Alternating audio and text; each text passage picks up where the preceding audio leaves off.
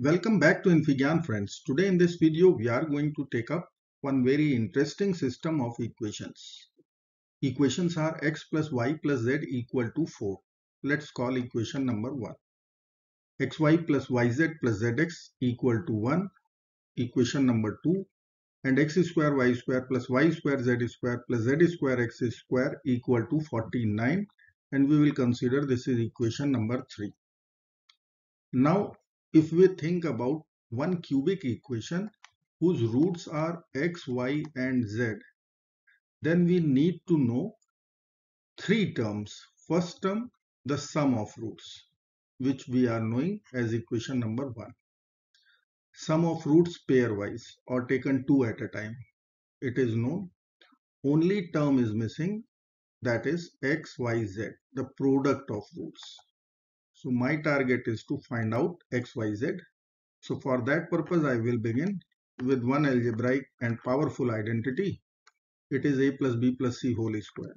Formula is a square plus b square plus c square plus twice in bracket ab plus bc plus ca. So from equation 2 and 3, if I will consider here xy plus yz plus zx whole square,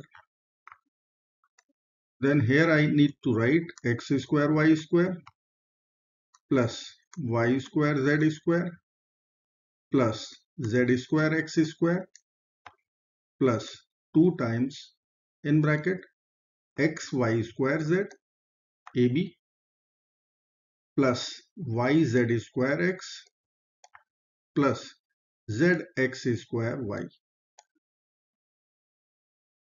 Now in next step I will take xyz common from this bracket.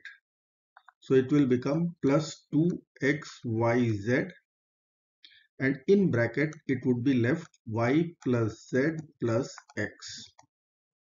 Now you can see, let me write here so that we can put the values given in this problem. Square is equal to x square y square plus y square z square plus z square x square. Let's put our values. As you can see, from equation number 2, we will put here 1. So it will become 1 square equal to. From equation number 3, I will substitute 49 here. So it will become 49 plus 2 times xyz. We will find out x plus y plus z, equation number 1. I will write here 4. So let me write 4.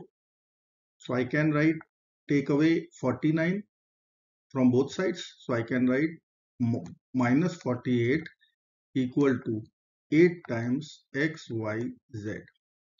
Divide both sides with 8. So I will write directly x, y, z will become minus 6.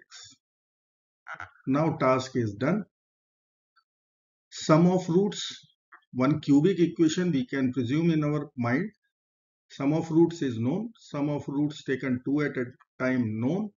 Product of roots known. So let's frame our cubic equation.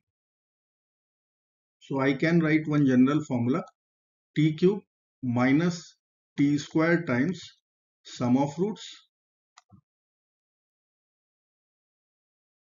Then it will be plus t times sum of roots two at a time or pairwise, roots 2 at a time. And then I will be writing minus product of roots. This is our formula. So let's consider variable is t. So I will write our equation as t cube minus sum of roots. So it is 4. I will write 4t square. Sum of roots taken 2 at a time. So it is given to us as equation number 2, 1. So I will be writing here 1t or t. Product of roots we have just calculated. It was minus 6. So I will write here minus of minus 6. So plus 6 equal to 0. This is one cubic equation. We have to find solution of this equation for our solutions x, y, z. So t is x, y and z. So let's solve this. I will take help of rational root theorem. So let's find the eligible factor of constant term 6. So I can write plus minus 1, plus minus 2, plus minus 3 and plus minus 6. Leading coefficient is plus minus 1. So once I will take ratio of constant to leading coefficient, I will have eligible roots of this equation. So let me consider straight away. I will substitute t equal to 1. So it won't match. See, 1 minus 4 plus 1 plus 6. So it is 8 minus 4. It is not 0. So let me put here minus 1. So I can write minus 1 minus 4 minus 1 plus 6. Is this true? Yes. So that means x is equal to, or better is to say t equal to minus 1 is our base solution. Now I will consider the coefficients of this cubic equation for synthetic division method to find out remaining two roots. So coefficient of t cube 1, coefficient of t square is minus 4, coefficient of t is 1, constant coefficient is 6. We can write this one as it is. Now base solution is minus 1. I will multiply this value to this number. So minus 1 times 1, minus 1. Add both, minus 5. Again minus 1 times minus 5, 5.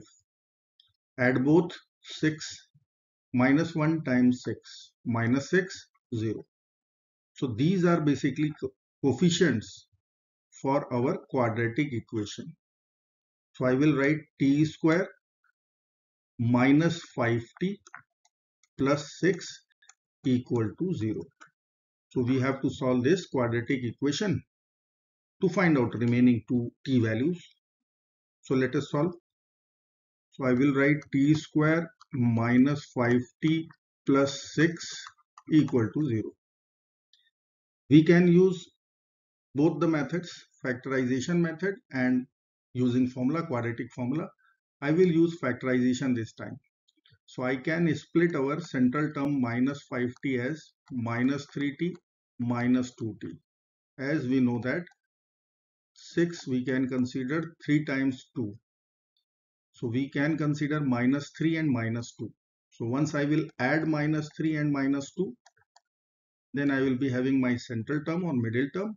If I will multiply both, I will be getting this constant 6, constant term. So I can write plus 6 equal to 0. Once I will take t common, t minus 3 and minus 2 common, again I will be having t minus 3 in the bracket. So t minus 3 is overall common. So I can write our factors like t minus 2, t minus 3 equal to 0. So from here we can write t equal to 2 and 3. So far we have calculated 3 values. So if I will write all, minus 1 is our first base solution, minus 1 and 2 and 3. So what is t? T is x, y, z, the roots of cubic equation which is framed in variable t. So let me write our answer. Ordered pairs. So x, y, z. We can begin with 3 roots. Let me write here roots also. Minus 1, 2 and 3. So I can write minus 1, 2, 3, minus 1, 3, 2. Then we can consider here 2. Then I will be writing minus 1 and 3 and change their position, 3 and minus 1. Now I will write here third root 3, minus 1 and 2. Then I can write by changing its position 2 and minus 1. So overall 6 ordered pairs are possible as our solution. I hope you like this video. Thank you so much for watching. Do not forget to like, share and subscribe. Bye bye till next video. Good luck.